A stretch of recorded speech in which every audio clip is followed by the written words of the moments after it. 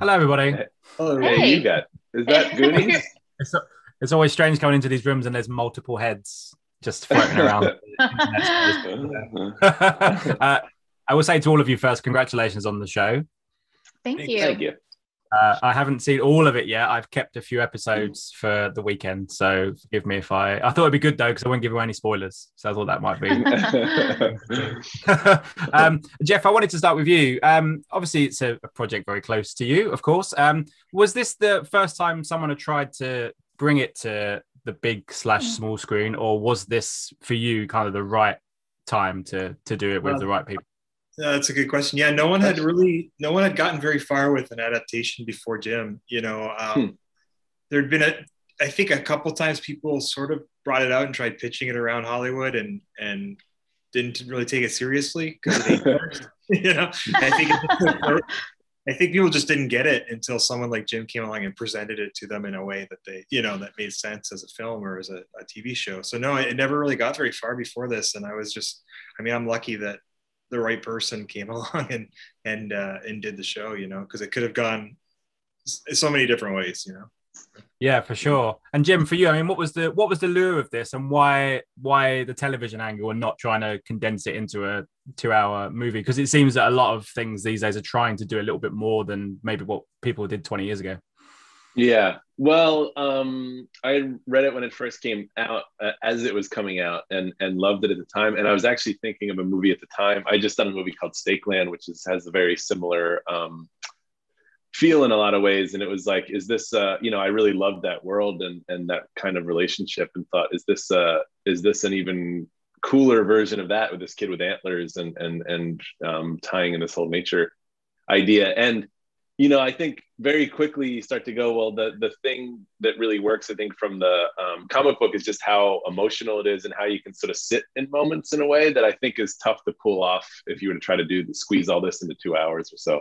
And so it kind of drifted away from that idea. And it wasn't until like 2016, talking to Team Downey, and they were already thinking like, is there a series version of this? And then that kind of felt like the way the television had evolved and world building and especially even special effects had evolved. It felt like all of a sudden, like there was a version of this that could exist that way and closer to the way the comics were. Yeah.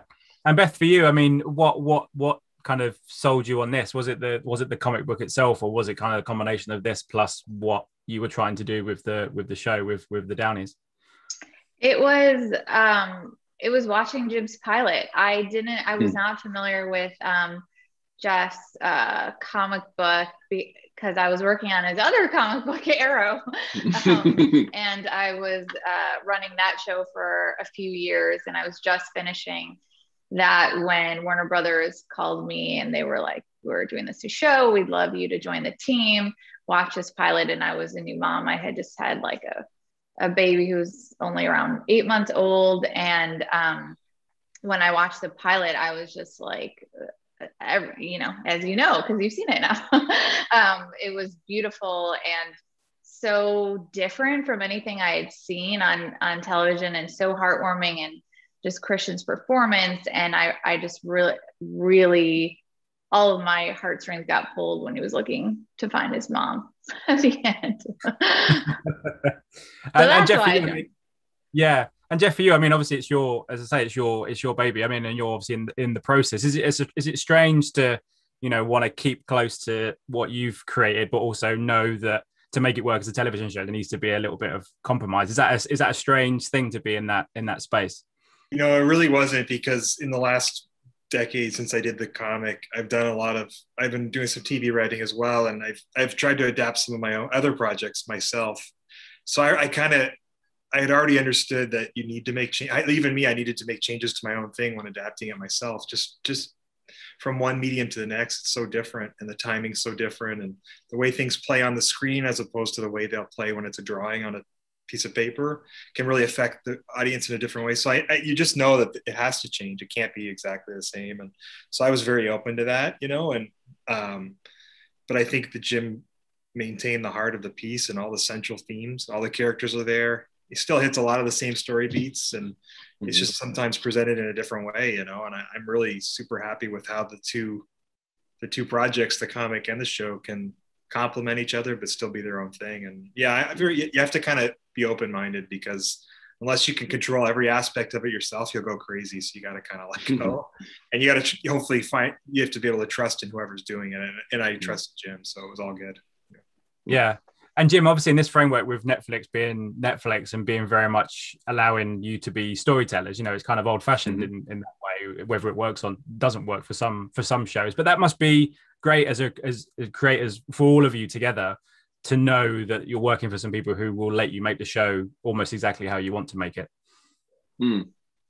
It was. We had very good, it's great support along the way. Team Downey is incredibly supportive and creatively involved, but also sort of fight for what we all think is right. Warner Brothers from the very get-go, Warner Brothers in DC, I think really fell in love with the very first draft of the pilot and fought for it to keep it intact, which is not always the case. And the same with Netflix. I think they embraced it for what it was. We originally made the show for Hulu and had a similar experience there, where I think they were very supportive, but it was interesting in a way then that Netflix saw the pilot and then it transitioned to them. And in a way, it was kind of the best situation possible, because they saw what the pilot was already, and we're just kind of like, keep doing that basically. It wasn't something where it was like, all right, how are we gonna do this? I remember an early comment that we got to what Jeff was talking about. An early question that we got in early pitches back in the day was, so does he walk on all fours? And so it was nice to be able to show people what it was going to look like, and then have him be like, yeah, that just do that. So it was cool. Yeah. And Beth, if you mentioned about Arrow, I mean, when you're working with comic books, all fans have their idea of what a film or a TV show of that characters should look like. So how much of a kind of balancing act is it to kind of trust yourself, but make sure that you do enough to kind of please the comic book fans who have their own versions of every single comic book in their heads? Yes, I obviously had a lot of experience with that on Arrow, because people are, they fall in love with the comic book first, which is amazing. And they just have this idea of what the character should be. And so I sort of, what I brought over on Sweet Tooth as well, for me, it's about the story and the characters that we want to tell. And as long as we're honoring what the intention of the comic book is, I allow myself the freedom to kind of veer into different territory. And also adding Easter eggs on the way, I think help a lot as well, wherever we can, put something from the comic book, whether it's Sal's bar, which we put in 7, which is, we got from Sal's grocery store. Is that right? Yeah. Sells that in the comic book. Just little things like that to make sure that we're, honoring the comic book and the fans, but we can't be beholden to doing it exactly how the comic book is, because they've already read that. So there wouldn't be any surprises, and then it wouldn't be an adaptation. Yeah, absolutely. I will say this before I go, if you hear from Christian, if you end up doing a season 2 per se, you might not, I don't know, because it's a one deal thing. If he mentions werewolf to you, that's my fault. Because he had his antlers behind him, and I love the kind of practicality of Rick Baker doing American Werewolf in London, and you've got a thing poster behind you. So I mentioned it to him. He thankfully said, I haven't seen that, which Nonso thought was a good thing for his parents not to have shown American Werewolf in London. So if he mentions werewolves, it's my fault. And I will be asking Robert Downey Jr. for a check in the post. That's what I'm going to say. Guys, I really enjoyed the show. Christian was probably born after the sequel to American Werewolf, just to put things in context. Yeah. I often find myself being like, from such and such, and he gives you a blank look, and you're like, yeah. Also, there was because of the Zoom, there was even more of a delay, so it felt even more awkward. He doesn't even know what werewolves are. But hey, one day he'll find out. Guys, thank you so much for your time. Absolute pleasure talking to you all. Good luck with everything. Ladies and gentlemen, you're watching Hey You Guys!